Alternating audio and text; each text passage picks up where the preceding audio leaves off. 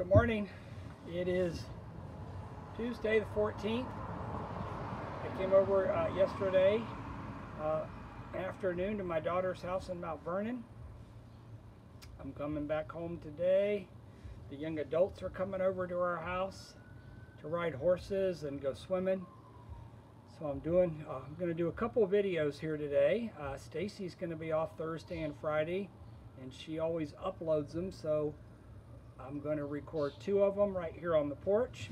And the first one that you'll get today, which is Tuesday, you know, what I've tried to do now is I've tried to do my devotions in preparation, kind of give you some flavoring. So what we're going to talk about on Sundays, the Sunday messages, we had 50 people view the 9 a.m. traditional worship online last week, and we had 19 do the 11 o'clock, and then we had about 80, something like that, 80 people in worship. So we're doing good for John Knox. 70 online and 80 in-house, 150 people on viewing. That's good. So God's increasing our numbers. We're back inside. Praise team is back for the 11 o'clock service, and I think the choir won't be back for a little bit, but thanks for all your prayers for our church family and everything. So this Sunday, the message is called Life by the Spirit. Obviously, the Spirit is the Holy Spirit. Paul makes a turn in his letter to the Christians in the Galatians area. The first 4 chapters, Paul was arguing or providing a defense that faith alone,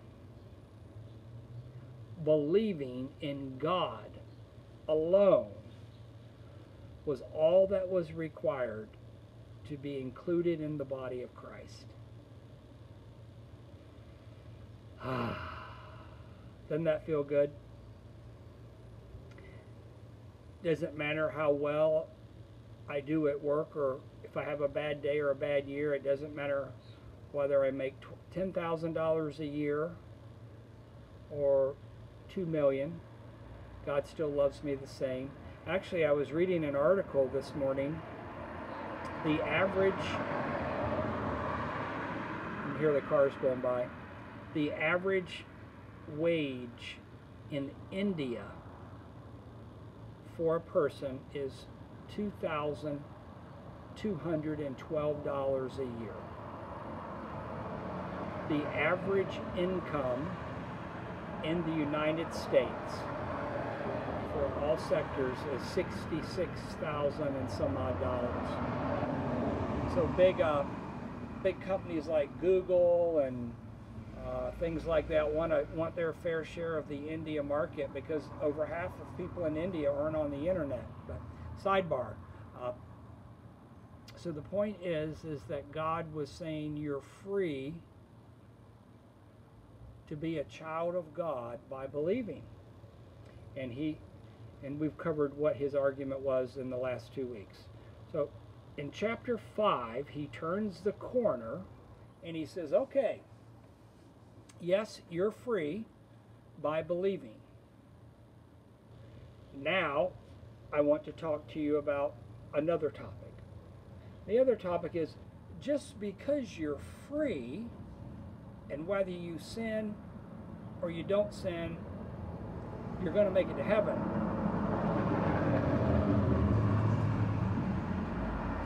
Trying to wait for the cars to go by.